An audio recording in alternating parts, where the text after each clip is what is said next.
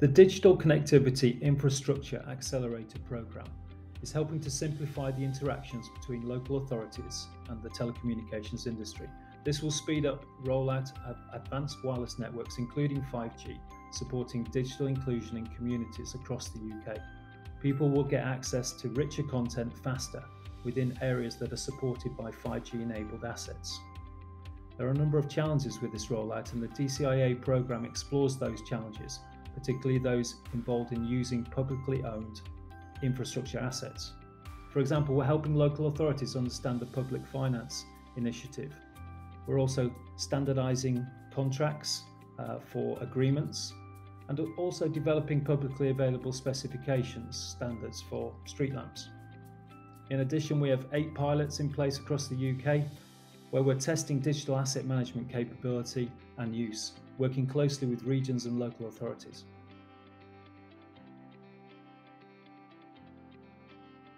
We know that the agreements between local authorities and telecommunication companies are difficult to achieve and take time. One of the ways we think this can be improved is to digitalise and streamline the processes involved in telecom site acquisitions. To help do this, DCIA pilots will test the use of digital asset management platforms by local authorities and telecommunication companies, with a firm commitment to share learnings and best practice nationally over the next 12 months. This approach has been informed by an extensive market engagement period, with DCMS reaching out to hundreds of local authorities and telco infrastructure providers and users. In the 8 pilot regions, we will test the impact on accelerated deployment of 5G and advanced wireless networks, including macrocells and small cells, stimulating demand for more 5G services and creating a richer mobile experience for the local community.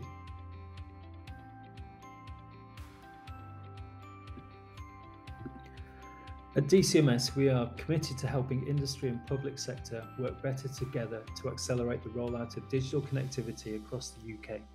Better use of public sector assets, from rooftops to street lamps to bush shelters, is essential to deliver greater access to 5G.